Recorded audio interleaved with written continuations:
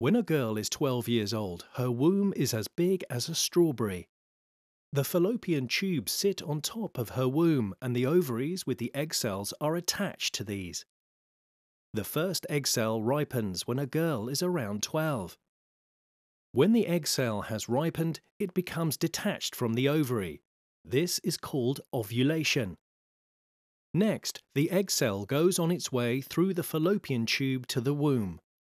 At that very moment, the egg cell can meet a man's sperm cell and get fertilized.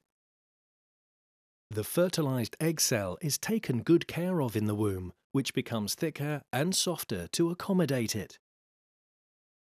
If the egg cell does not encounter a sperm cell, it dies.